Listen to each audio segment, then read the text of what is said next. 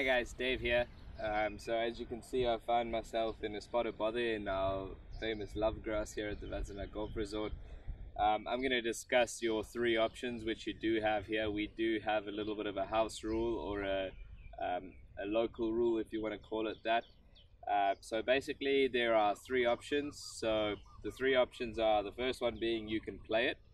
We obviously do not recommend this, obviously, because it's risky, because the ball might not pop out. So your first option is obviously play it, but your second option and your third option relate to it being basically like a red stake hazard.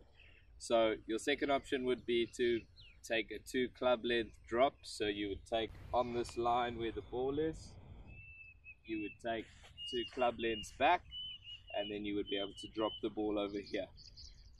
Obviously that's in the bunkers, so you can actually use the other rule, and the other piece of this rule to your advantage is you can actually take as far back as you want on that same direction, keeping the point of the ball and the flag on the same line.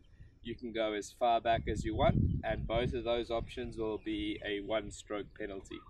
I hope this helps, and I hope this clears things up, and if you do have any questions regarding this, please do contact me.